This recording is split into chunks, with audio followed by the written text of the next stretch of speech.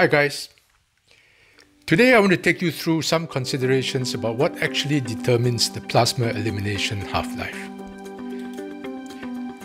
You know, it's a bit unfortunate that many people think that the half-life is the main pharmacokinetic property of a drug that they need to know about.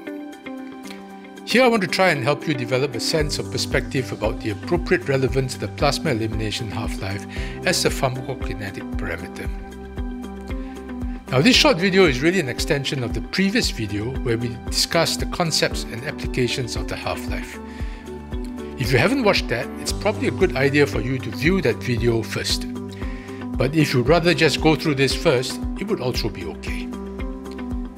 Let me first address the question, is the half-life a primary pharmacokinetic parameter for any drug? And the answer is no. This is a very fundamental misconception. Let me explain. The primary pharmacokinetic parameters are those that are directly a consequence of a physiological or metabolic process. The primary pharmacokinetic parameters usually are recognized to be bioavailability,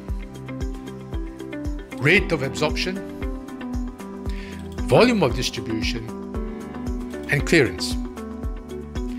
The half-life, however, is a derived parameter from the two primary parameters of volume of distribution and clearance. It is directly related to the volume of distribution, but inversely related to the clearance. As clearance increases, half-life should decrease, and vice versa. But as volume of distribution increases, half-life should also increase, and vice versa. Let me show you a series of graphs so that you can appreciate this better. Let us use as an example a drug with a 12 hours half-life. Now here is what happens to the half-life if you halve the clearance. The half-life increases as expected. And if you double the clearance, the half-life predictably decreases. Together with changes in half-life, clearance changes also affects the AUC, or area under the curve. But note that the C0 remains unchanged. This is because the volume of distribution was unchanged. Let's now consider what happens if you alter the volume of distribution. If you double the volume of distribution, the half-life lengthens, as can be predicted. Conversely, if you decrease the volume of distribution, the half-life shortens. You can see from the graphs that the C0 is also inversely affected. The area under the curve, however, remains unchanged. You can't see this clearly here, so you will need to take my word for it. But the area under the curve is unchanged because the clearance was not altered. Now think about how these play out when the drug is administered in the multidose regiment. Here you see it takes approximately 60 hours to reach steady state. If you halve the clearance, the AUC and steady state concentrations increase, and as the half-life also increases, the time to reach steady state increases. Conversely, if you double the clearance, the AUC and steady state concentration decrease. Because the half-life is shortened,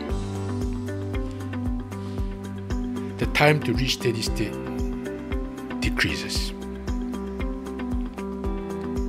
But look at the dramatic increase in fluctuations.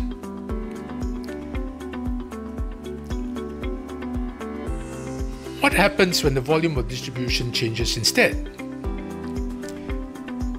Here you can see that if the volume of distribution decreases, the half-life is shorter. And steady state occurs earlier. But note that the AUC is unchanged.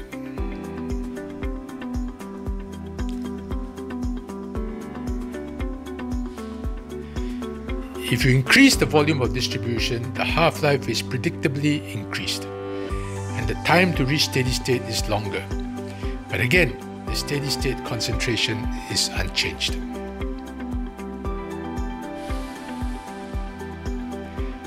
Now here's something important for you to consider. If you observe that the drug's half-life is not altered under various conditions, can you assume that the drug's pharmacokinetics has not been affected? The answer is no. The half-life can remain unchanged because of parallel and equal changes in volume of distribution and clearance. As you can see from these plots, the pharmacokinetic outcomes can be very different. I hope you can appreciate by now that half-life is not a primary pharmacokinetic parameter, but one that is dependent on the volume of distribution and clearance. This is not a trivial matter. Sometimes we can be too focused on the half-life. If we do not look beyond the half-life, we will miss vital clues about the drug's pharmacokinetic behavior. This is really the first step in understanding the processes contributing to variability in drug response. Now guys, if you find this video useful, please feel free to share with your friends and colleagues, and subscribe to our videos. The next video will deal with zero order or nonlinear pharmacokinetics. Thanks a lot. I'll be back with you again soon.